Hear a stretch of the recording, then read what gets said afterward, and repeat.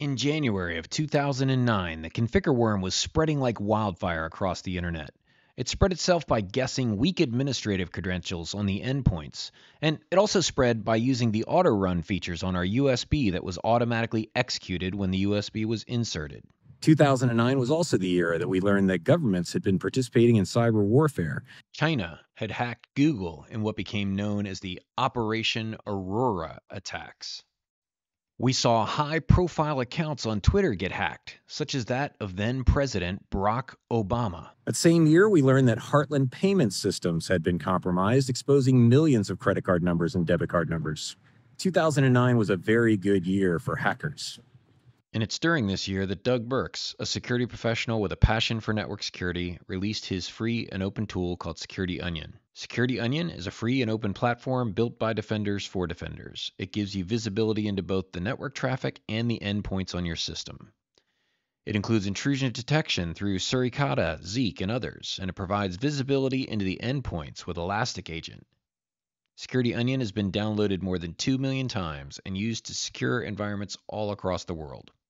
It's widely used by both small and large organizations for network security monitoring, intrusion detection, and incident response. Join me, Mark Baggett, on today's episode of the Infosec Toolshed as we hear Doug Burks tell the story of how Security Onion came to be.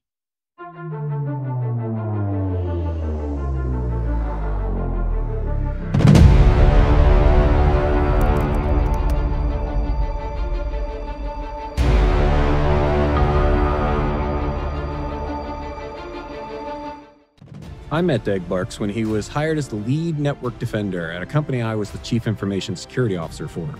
Doug was exceptionally skilled as a network defender and extremely resourceful. Our employer paid for him to attend one SANS class, and then he used a program that SANS was offering that allowed you to take a class, mentor a class, and then get a free training voucher to turn that one class into a half a dozen SANS classes and a half a dozen certifications, and eventually get the SANS GSE certification.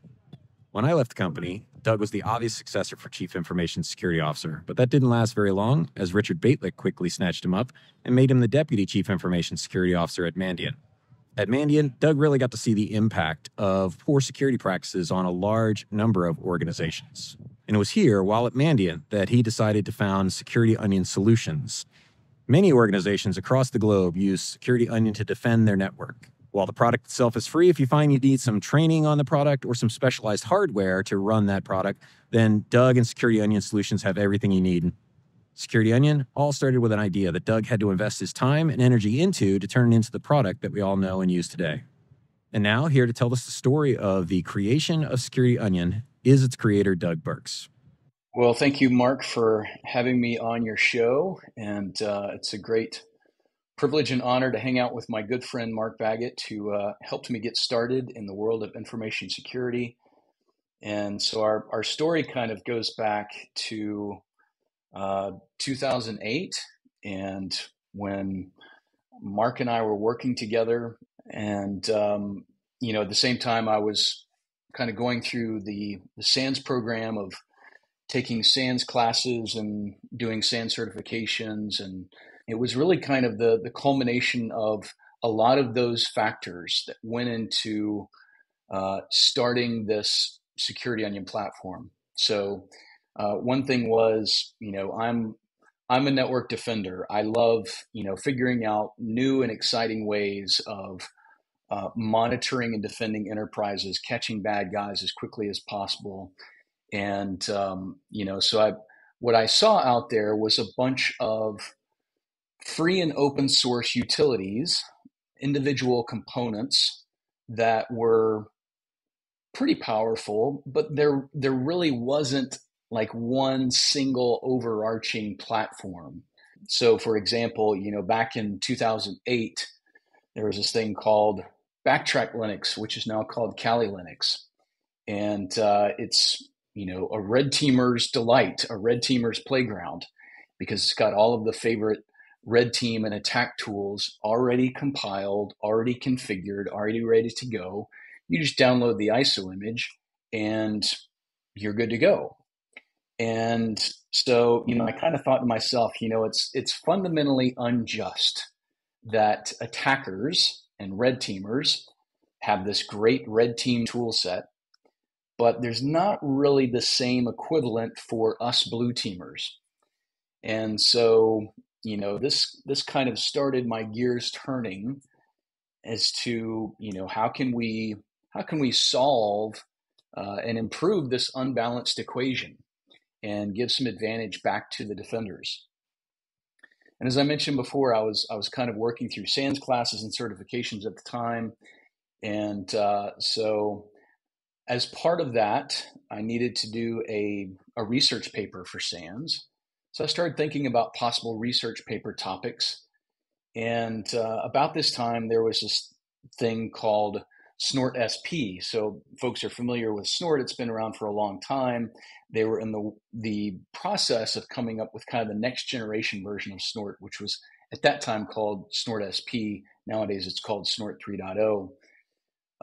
But I decided that it was a great opportunity to write this SANS research paper on kind of a free and open platform for defenders, for blue teamers, that included Snort SP, it included Squeal, it included a bunch of other tools for network security monitoring, because I had been on the mailing list for Snort and for Squeal and all of these individual components for several years, and kind of watching folks really kind of struggle with the basics of how do I run /configure and make install and figure out all these dependencies and get these components just to compile cleanly before they ever even get to the real job of defending their environments.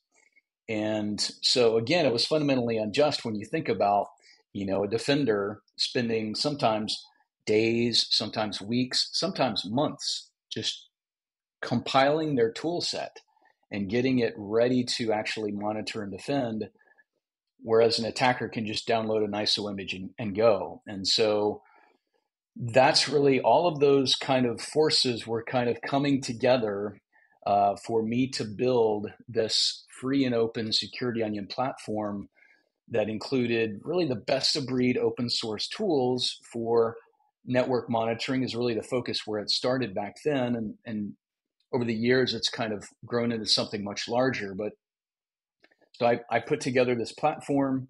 I started building it in 2008, released the first version in 2009, and put out my research paper for SANS as well.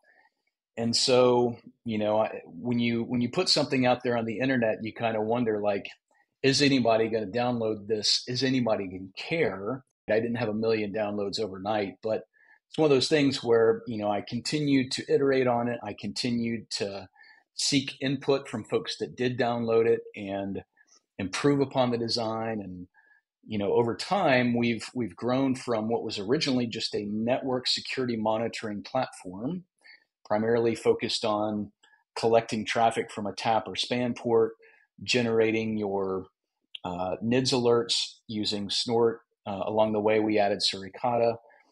And, we kind of progressed from there to, not just create those alerts, but the question with NIDS alerts is always, well, you have an alert. What now? What do you do with that alert? And so, we've steadily grown the platform to help you answer that question of what happened after that alert fired and what happened before the alert fire. What led up to that actual alert? So we've surrounded the alerts with full packet capture. We've surrounded the alerts with protocol metadata. And of course, nowadays, as more and more network traffic becomes encrypted, that network visibility may be some sort of a blind spot.